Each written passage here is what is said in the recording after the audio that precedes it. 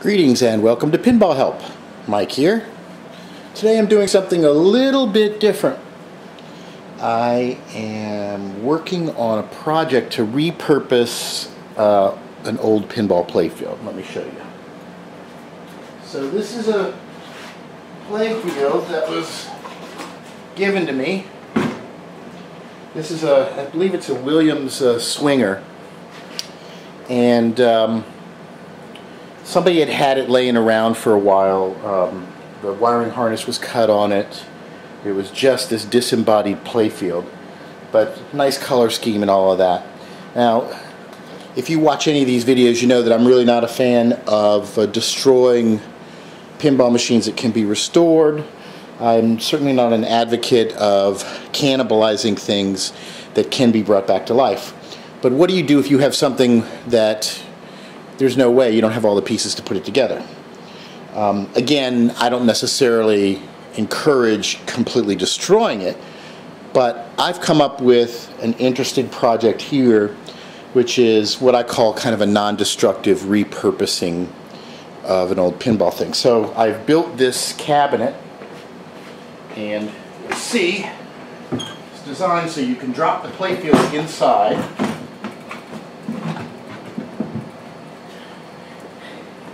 And you basically have a pinball coffee table. So I'll show off the design that I've done here. One side has wheels underneath it and one side doesn't. So I can pick up, and I'm going to put a little handle on one side so that you can wheel it around very easily. You can move it, see, like that. It's pretty nice. And this is a prototype of the top that we've done for it. So we're using, the main composition of this is 3/8 inch plywood, 2x4s and 1x4s. And of course you can use any grade wood that you'd like. We did this prototype using somewhat common wood, and then I'll show you how I've kind of improved on it. So the top of this is basically just a set of 1x4s that I miter cut, and I used a biscuit joiner to attach them together. And you'll see that I've notched out this here. Now this is not routed out. I put this on a table saw and I cut about 1/4 of an inch deep on one side and about 1 inch wide on the other. So I basically just ripped this out on a table saw and built the box. The box is made with 1x8s around the inside, so it's 8 inch. It's a little bit like 7.5 inch deep, and then the playfield sits inside of it. Now this is designed for a standard size playfield, but you could also modify it a little bit and make a wide body. Let me show you what I'm doing here. So this is a standard sheet of playfield glass right here. And this is designed so that the playfield glass really can just drop right in to this. So let's just right in. And so there you go. So we take the standard playfield glass with the 1x4s, and we've created a nice coffee table design here. What I'll do is I'll use some little L brackets to attach this top part. And that way you can close it in, take a little bead of silicone and put a silicone around the edges here and just seal it. And it should be relatively worry-free. If you wanted to, you could route deeper and put some weather stripping in there, since this is just going to be, and of course this is unfinished. So let me show you what it looks like finished. We'll pop this glass out. Move this out of the way.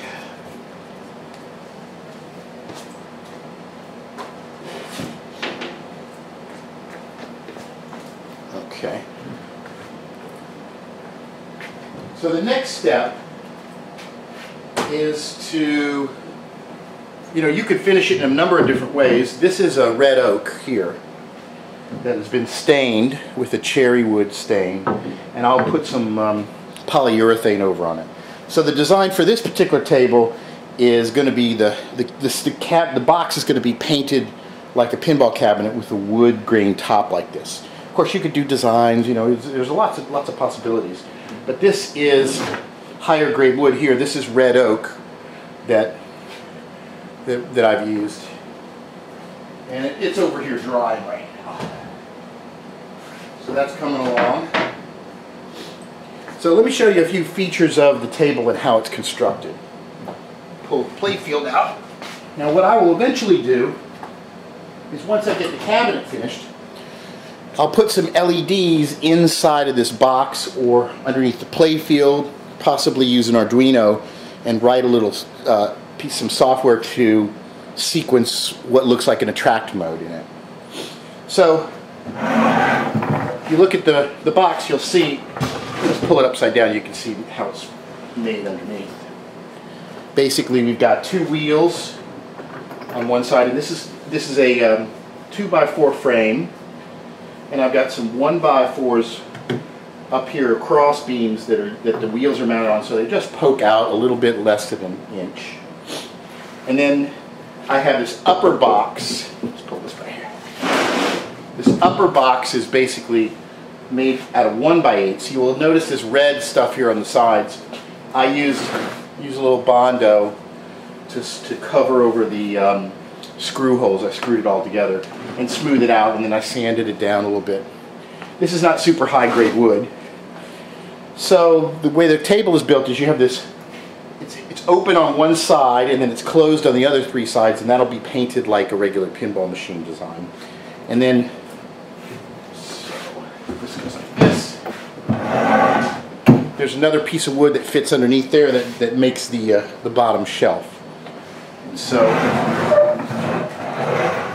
there's basically the design. Relatively simple, but pretty utilitarian. Now this is a little bit taller than a standard coffee table because I wanted something just a little bit taller, but I also made sure that it was not so tall that it can't be hidden underneath a couple of pinball machines.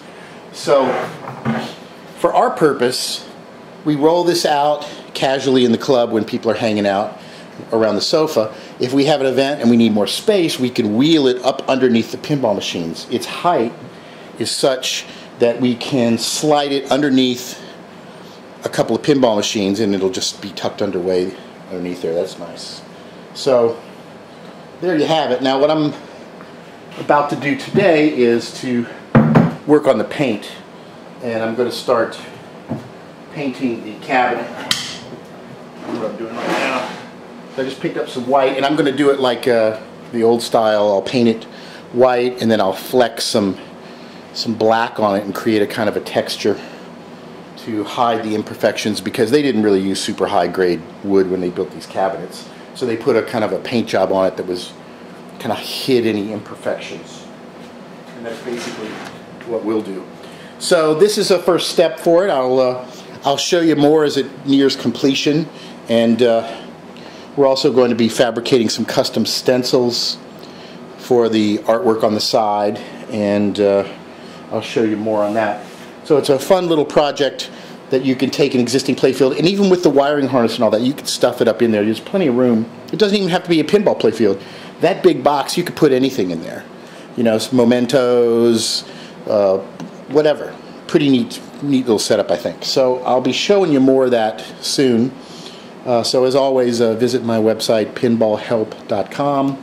I'm also on Facebook /PinballHelp and YouTube /PinballHelp, and then there's Twitter, PinballHelp, and all that. And if you want to find out more about the club that we've got going and help support us, which is always appreciated, you can go to mystickcrew.com. That's MYSTICKREWE.com.